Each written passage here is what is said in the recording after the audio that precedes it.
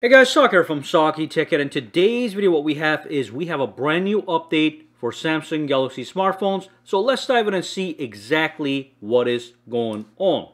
Now before we dive in, if you want to download this powerful wallpaper, which is normally paid, but it is free right now, all you want to do is you want to click the link down below. Once you click the link, it'll be at my website, and you want to scroll down to wallpaper number 4 right here. Click the link.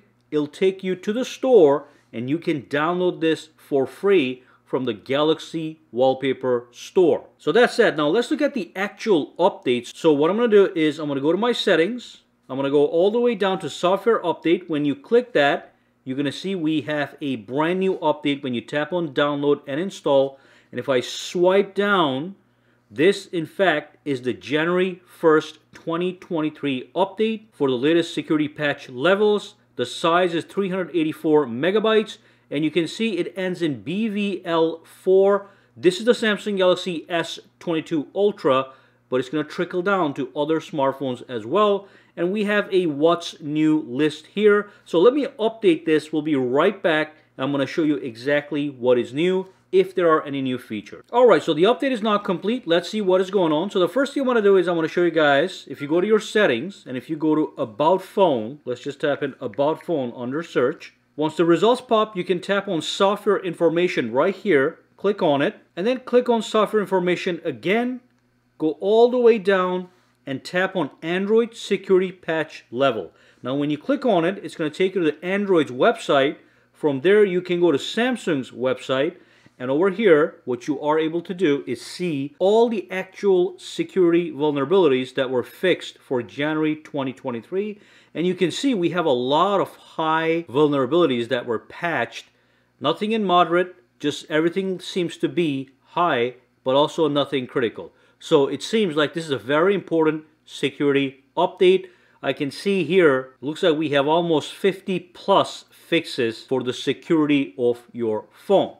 Now there is one thing you want to quickly take a look at with this update is you want to go to the Galaxy store. After you update your phone and you go to the Galaxy store, you might end up seeing this pop-up. It is about improving your ads experience. Now personally, I reject these things that have to do with ads most of the time on my smartphones. If you want, you can accept it, okay? But reject and configure, and then you can see I have these disabled. And then I say confirm my choices. If you click this by mistake, it's going to allow and accept everything. So confirm my choices that I don't want these. So tap on this and then you're going to be good to go with the Galaxy store.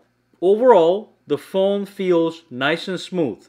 Now this time particularly, it doesn't feel any smoother than before. Phone's been running like a champion for a while now. But if I go back into the settings and go to software update and tap on the download and install or tap on last update, you can see it says we have some device stability improvements, bug fixes, new and or enhanced features. I can tell you there's nothing new, but enhanced feature means existing features work better. And then we have some improvements to performance. All these are going to be subtle changes. The biggest thing in this update, I believe, is the security patch. Now I do like to go to the camera and just see if it works any better than before as far as smoothness is concerned. So if I swipe back and forth, you know, switching is pretty decent, so that's great. But again, nothing dramatically different this time.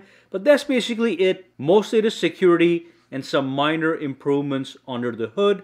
If you have any questions, comments, or concerns, drop them down below. Let me know. For now, guys, have a fantastic day.